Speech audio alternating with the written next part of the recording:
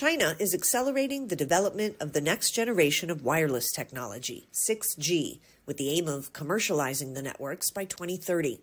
The sixth generation of mobile communication technology will provide faster internet speed with a lower latency and a higher reliability than 5G or 5GA.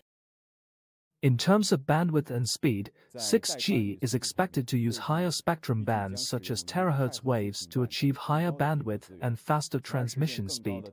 In terms of latency, 6G aims to achieve microsecond or even lower latency. In terms of connection density, 6G will support more devices to connect at the same time, which will help support ultra-large-scale connections. In the 6G era, mobile communications will integrate Earth stations with high, medium, and low orbit satellites, enabling anyone to access telecom services anywhere at any time. Whether users are in the desert, in the ocean, or in emergency situations, they can connect to our network. Compared with the current satellite network, it can provide higher speeds and corresponding high-quality services such as high-definition videos.